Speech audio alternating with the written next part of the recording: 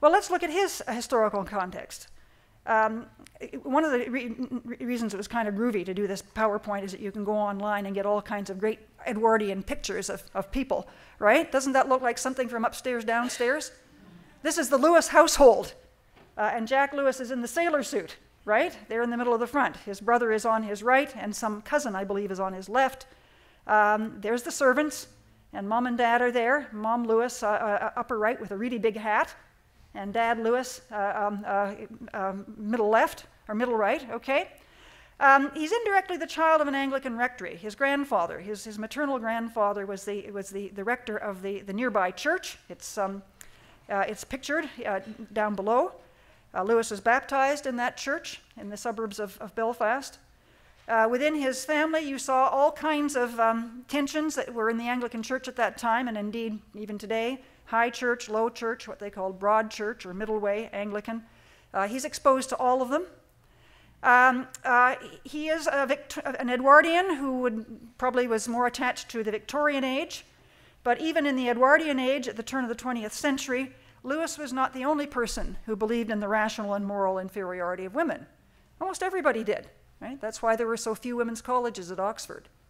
That's why once they got about 4 colleges at Oxford, Lewis voted with the rest of the male faculty at Oxford not to allow any more women's colleges at Oxford, right? It would dilute the quality. It would turn us into, he said, a woman's university, okay? But he was not the only person who thought that way. That was just, that was life back then.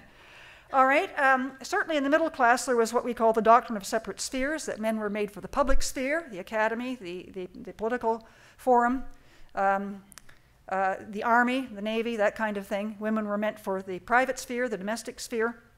But notice too that this gets all mixed up with social classes, right? So gender and social class are confounded in an interesting way, so that the earlier Lewis has no problems whatsoever having women colleagues, teaching women students at Oxford, even though he doesn't want too many of them there.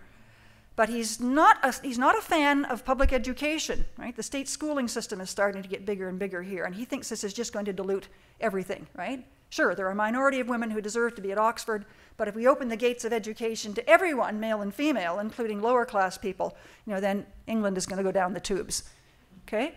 So, so there are class and gender considerations that, again, are not unique to Lewis, right? This is pretty much the way people in his class thought in the Victorian and Edwardian age.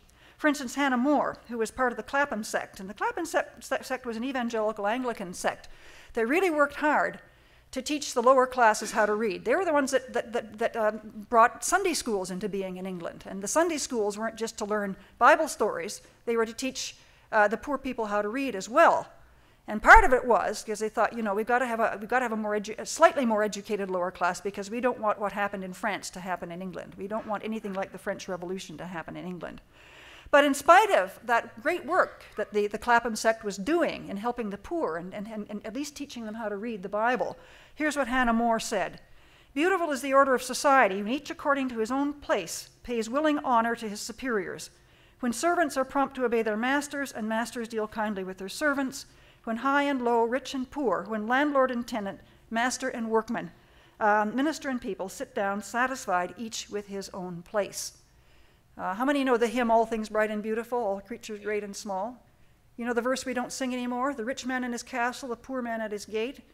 God put them in their places and ordered their estate. The rich man in his castle, the poor man at his gate, etc. Not in the hymn books anymore. All right? Okay. All right. This is sort of fun. I just give you the Belfast Irish connection to show you where Lewis lived.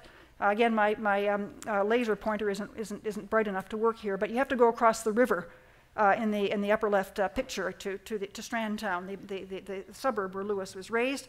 The house in the upper right is Little Lee, the house where he grew up. I give you this picture of a Belfast street, which I took in 2005, because it looks in the distance to the Castlereagh Hills. And these are the hills that Lewis looked at as a child and gave him that feeling of longing, right? That gave him that feeling that there was of almost pain, right? That said there's something more than there is to this life, right? So he certainly was not a nature worshiper, but a nature lover and something of a nature mystic.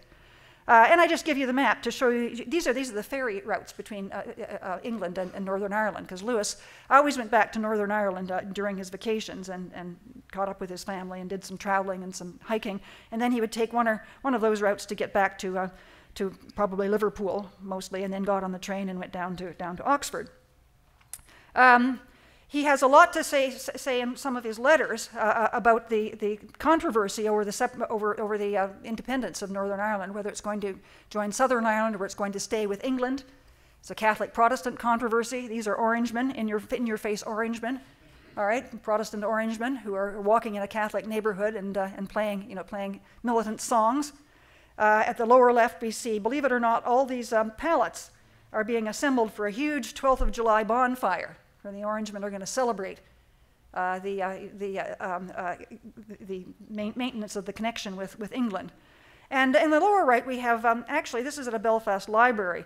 This is Lewis looking into a wardrobe. Now, it's only a copy of the One True Wardrobe, which some of you may know is at Wheaton College. Right? The One True Wardrobe, as in The Lion, the Witch, and the Wardrobe. That's at Wheaton College, and I did some of my research for the book at Wheaton College, and I'd be sitting at a desk, and these little kids would run by me and say, "Where is it? Where is it?"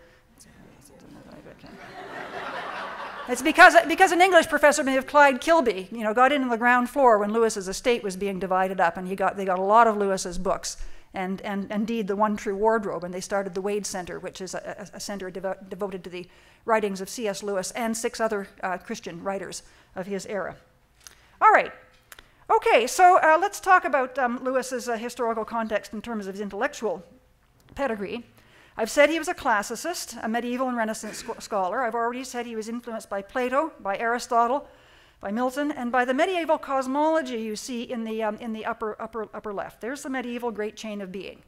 With God at the top, angels a little bit below, demons, then man. Oh, and hello, women below man, right? Aristotle said women are less rational than men, and because they are less rational, they are necessarily less moral, because rationality is what leads to good moral judgments, okay? And then plants and animals and so on. Aristotle called this the scala naturae, the ladder of nature. It was called the medieval great chain of being, and Lewis wrote about it a lot in his preface to Paradise Lost being one of Milton's great poems. So in a sense, although he doesn't use this, well, he doesn't, the popular book, Men Are From Mars, Women Are From Venus, right? My favorite bumper sticker says, Men are from Earth, women are from Earth, get used to it. So Lewis did not write the book Men Are From Mars, Women Are From Venus. It was written by a guy who knows nothing about psychology by the name of John Gray, and has done no research and quotes no research to support his thesis. But if you've read the Space Trilogy, you know that it hooks onto that medieval great chain of being in the sense that he sees the planets as being gendered. Mars is a masculine planet, and the first of the Space Trilogy is Out of the Silent Planet, and Ransom, the Christ figure, is kidnapped and is taken to Mars. Perilander is about Venus, which is a feminine planet, and that hideous strength is back on Earth, and it's a kind of a rewriting of the Tower of Babel story, okay? But so gender is a very, gender, and the essence, what he thinks is the essence of masculinity and femininity, runs through that whole early Space Trilogy. What we need to understand as well, though, is that because Lewis subscribed to this medieval great chain of being, it led him to have Arian tendencies. You know what the Arian heresy was? It's the idea that Christ is not co-equal with God, right? When we look at pictures of the Trinity, they're often symbolized by 3 interlocking circles on the same level, right? But the Arians thought that Christ was not on the same level as God, right? That he was down the chain a bit. Well, that's the Nicene Creed, as Professor Carey has told us in many of his writings, was put together in the Athanasian Creed, in order to overcome that heresy. It's very clear that Lewis had Arian tendencies, and you can see why, all right? This might happen. By the way, by the time he writes The Discarded Image, he's discarded those tendencies. But he does have them early on.